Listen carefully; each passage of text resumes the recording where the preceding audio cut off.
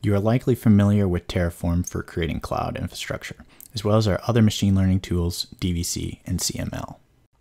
Our new open source tool on GitHub, Terraform Provider Iterative, or TPI for short, has the goal of bringing the cloud closer to data scientists and ML engineers. We do this by lowering costs with spot instances, while handling terminations transparently, providing a unified abstraction so it doesn't matter whose cloud you use, and automatic cleanup of expensive compute resources, so as soon as your task finishes, you only have to pay for what you used.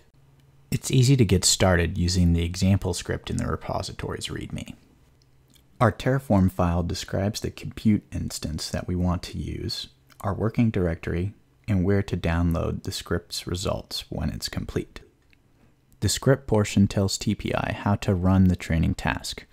Our example is crafted to save intermediate training data to disk.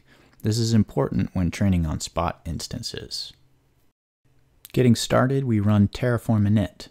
Then we add the tf log provider environment variable as info. This enables us to get useful log information about what our task is doing. Running Terraform apply puts things into action.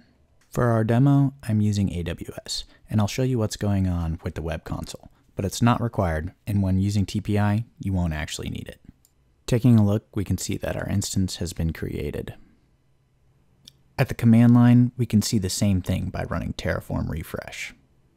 Since machine learning is often expensive in nature, TPI was built with spot instances in mind. And since our workload was built to save its progress, we can take full advantage of these cost savings. But what happens if we lose our spot instance? We can see how TPI handled this by running Terraform refresh again. In the logs, we can see that our last training epoch was 31, and TPI has queued up a new spot instance. Taking a look at the web console again, we can see that we've won the bidding for a new instance. And now TPI will reconfigure it and resume our task. We can take a look at that with a Terraform refresh.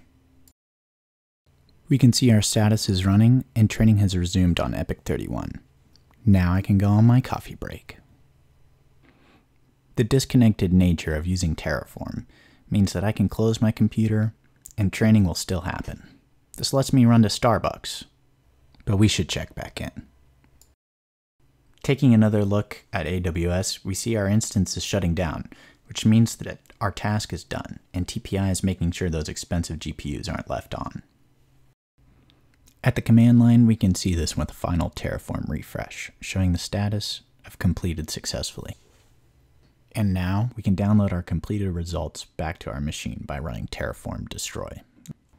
This will copy the working directory from the cloud instance into our output folder on our computer, which we defined in our Terraform file at the beginning. In our case, this results folder containing a text file we used to simulate the training data. Thank you for watching this quick demo.